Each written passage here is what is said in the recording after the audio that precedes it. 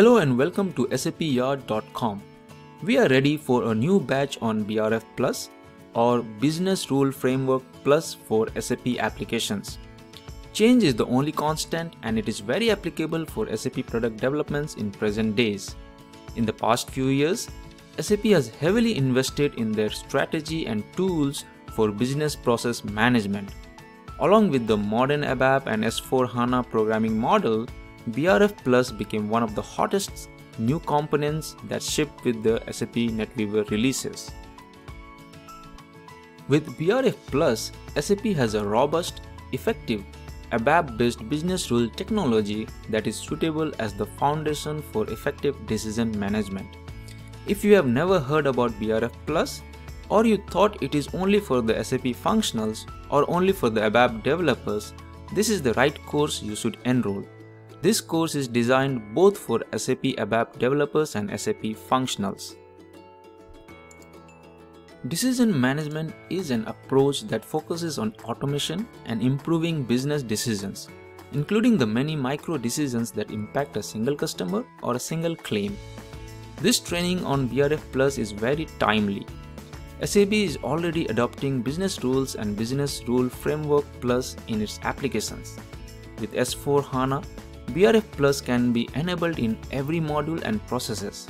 The output management is one common use case of BRF Plus, not to forget the complex dunning procedures or the insurance claim management, or any other simple modules in SAP where you have to define any constants or any processes which is ever changing and you want to keep it flexible. In this course, we will introduce you to BRF Plus. We will let you know the use cases of BRF Plus and the business rules along with the BRF Plus developer workbench and BRF Plus user workbenches. There has to be a building block for everything. Data objects describe the data types and at the same time serve as the data carriers in the context or the result. Just like in ABAP dictionary data type, we have data element, structure and table types. Similarly, in BRF Plus data object types, we have element, structure and table. We will also learn about applications and catalogs. A catalog simplifies the full maintenance process for the business rule by hiding the overall repository. Just like the catalog in the physical public libraries, the catalog in BRF Plus displays only the relevant objects that are necessary for the maintenance of business rule in a given scenario. BRF Plus applications can be created with the help of user interface in the BRF Plus workbench. Alternatively, the same application can be created programmatically with the BRF Plus API. API is the acronym for Application Programming Interface. This is a complex way of saying class and methods.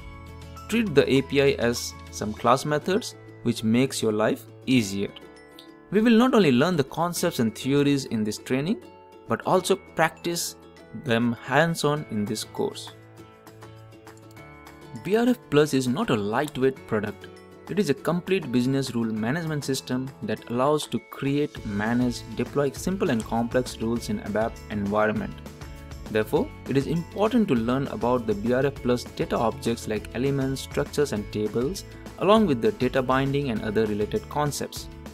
Business rules exist in each and every organization around the world. We will learn about rule engine, rule representation, rules and rule sets in this course. It will be a complete hands-on session where the trainer will teach the steps and the participants get the opportunity to do the practicals during the live classes. Functions in BRF Plus is considered as the connecting link between the code and the rules. It defines inputs and outputs and thus acts as the contract between the caller and the business logic implements with the rules. In short, functions define the purpose of what is to be done in the business rule. We will cover the modes of triggering BRF Plus functions, signature and context of function along with how to assign rule sets to the functions and many more. We will also learn how to generate the ABAP code to consume the function. We will dive deeper to explore the tracing techniques of BRF Plus functions. Consuming the BRF Plus function in the application is one common requirement and we will teach the participants all these steps in details. In BRF+, expression type is considered as self-contained computational unit with a well-defined logic. The data actually to be processed via an expression type is defined by expressions. Sounds confusing? Do not worry. The trainer will clarify all the concepts with real-time, hands-on examples. It will help you understand the topics better. We will talk about decision table, ways to optimize the decision table performance, learn about nested processing and many more. Not to forget, we will talk about the Excel support as well in BRF+. ABAP runtime identification and ABAP runtime type creation is not new terminology for ABAP developers. But how many of us use it in real life? This course will make good use of ABAP RTTI and ABAP RTTC. Also, we will learn how to get BRF+ decision table into internal tables with utility ABAP program. You will surely love this topic. BRF+ expression is one big topic. We will cover constants, value boolean, case, dynamic expressions, etc. Formula are business rules that produce a value according to the specified mathematical algorithm. Decision trees graphically depict the chains of dependent conditions leading to return values or to an action. Similar to decision tables, decision trees provide a mechanism to easily structure interrelated business rules. Procedure calls call ABAP procedure, which may be method or function module. Similarly, table operation operates on entire tables to carry out aggregations, existence checks and line counts.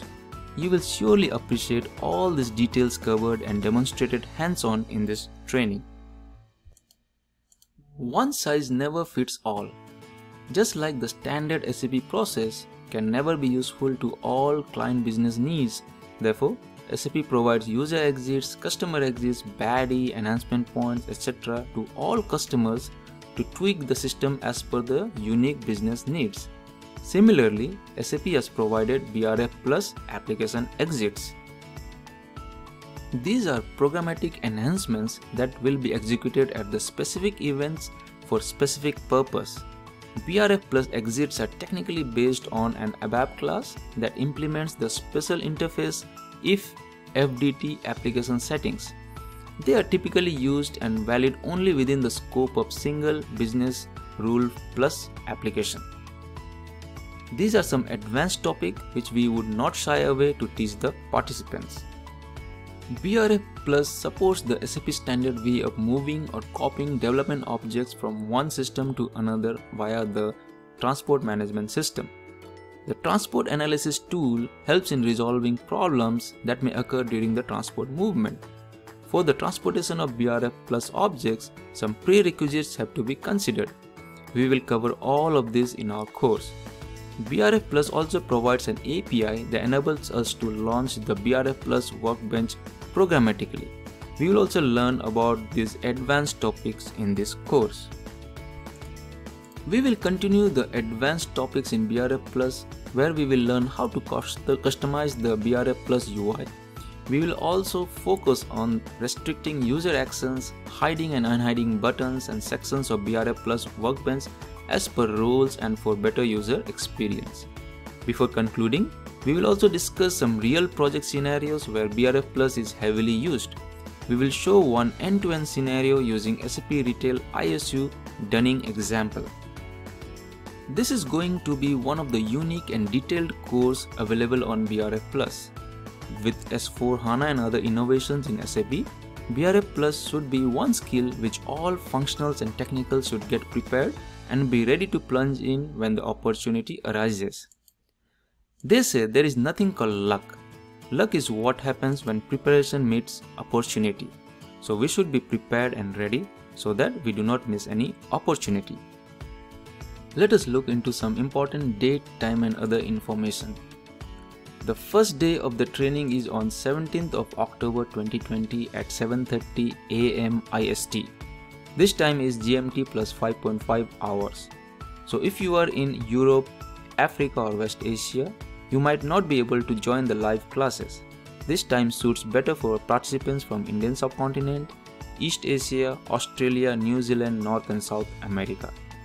We are open for registration till October 5th, 2020, and the payment of fee and enrollment process should be complete by October 12th, 2020. The link to enroll for this training is in the description section of this video. Each class will be around 2 hours and the whole course will take a little more than 16 hours. Recordings of the class will be provided after each live session and participants will have lifetime access to these recordings. There is no prerequisite for this course. Both SAP ABAP developers and SAP functional consultants are welcome to join. S/4HANA 1809 Server Access will be provided till November 30th, 2020. The server access is included in the training fee and you do not need to pay anything extra for it. Please check the description section of this video for the course fee and other details. Thank you very much for supporting and encouraging SAP Yard. Please like us on Facebook, follow us on Twitter, LinkedIn and Instagram. Please do not forget to subscribe to our YouTube channel and hit that bell icon. Please email us at mailsapyard@gmail.com or WhatsApp us at +1 251 727 9273 if you have any queries. Looking forward to seeing you live on the training day. Have a safe and wonderful time ahead. Thank you very much.